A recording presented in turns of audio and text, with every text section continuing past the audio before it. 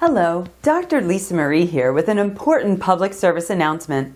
9 out of 10 doctors agree that getting bitten on the butt by a toilet gator is a huge problem, resulting in a series of debilitating medical conditions, including, but not limited to, hemorrhoids, depression, hallucinations, cirrhosis of the liver, rabies, scabies, the plague, and of course, extreme butt loss. To learn more, check out Toilet Gator Sundays on bookshelfbattle.com, where Bookshelf Q Battler will be releasing a new chapter every week of his upcoming novel, Toilet Gator. Hey, who booked this gig? Someone fire my agent.